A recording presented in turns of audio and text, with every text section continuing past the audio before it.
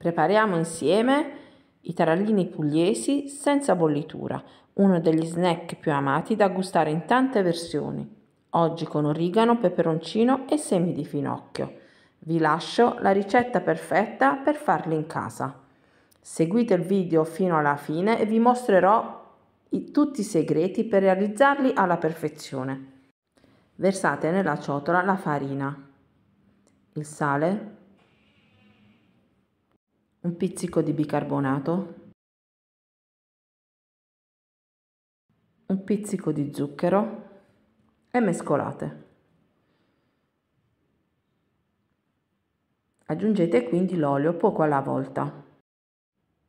Mescolate con cura fino a quando la farina non avrà assorbito tutto l'olio.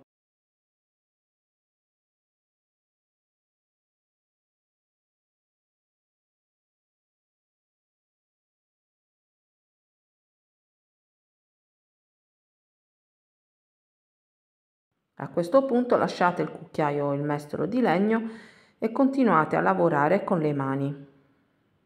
Aggiungete il vino bianco caldo lentamente, poco alla volta. Dovrete ottenere un composto morbido ma bello sodo e non appiccicoso. La quantità di vino dipenderà dalla farina che avrete scelto.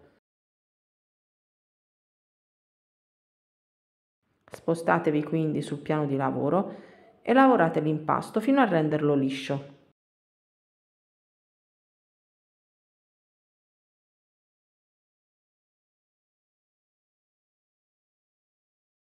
A questo punto io ho diviso l'impasto in 3 parti da aromatizzare in maniera diversa.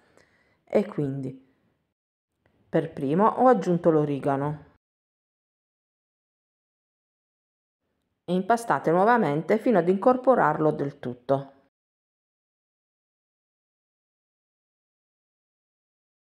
Quindi create un panetto.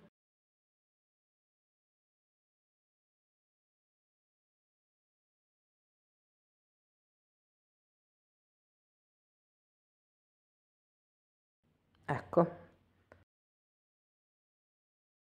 Adesso ho aggiunto il peperoncino.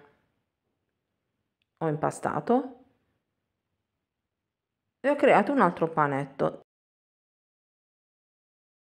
sempre da mettere da parte.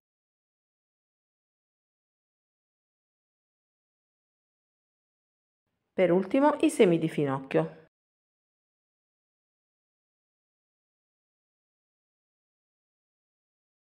Ho impastato, creato il panetto e messo da parte.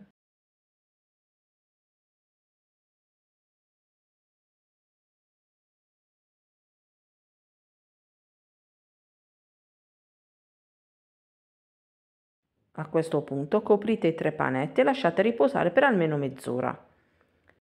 Dividete i panetti in tanti pezzi più piccoli e quindi create dei filoncini. Chiudete ogni filoncino dando una forma di anello o a goccia. Quelli al peperoncino sono a forma di goccia, in questo modo potremo distinguerli dagli altri, mentre quelli al rosmarino e quelli all'origano li ho realizzati a forma di anello. Quindi proseguite fino a terminare tutto l'impasto.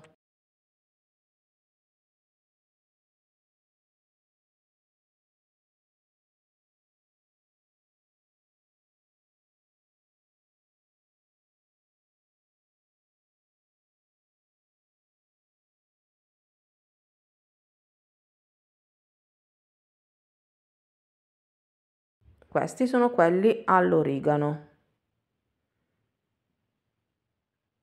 Quindi formate il filoncino.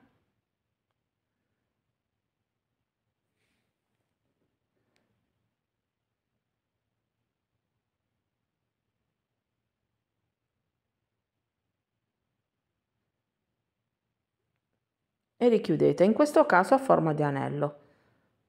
Per la lunghezza e lo spessore scegliete voi a seconda dei vostri gusti. Io li ho fatti più o meno di circa 7-10 cm.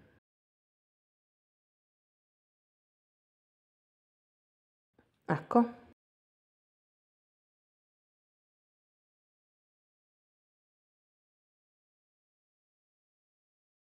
Infine quelli ai semi di finocchio. Lo stesso, create i filoncini e richiudete ad anello o a goccia come preferite. Così. Una volta realizzati tutti i tarallini, li trasferite su una leccarda ricoperta di carta forno e li cuocete in forno a 170 gradi per circa 20-25 minuti, ventilato, oppure a 180 gradi per lo stesso tempo statico. I tempi di cottura dipenderanno dal vostro forno e dalla grandezza e dallo spessore dei tarallini. Dovranno risultare ben cotti e dorati, così. Quindi lasciateli raffreddare e se ci riuscite riponeteli in un contenitore con chiusura ermetica e conservateli. Si conservano a lungo e saranno buonissimi.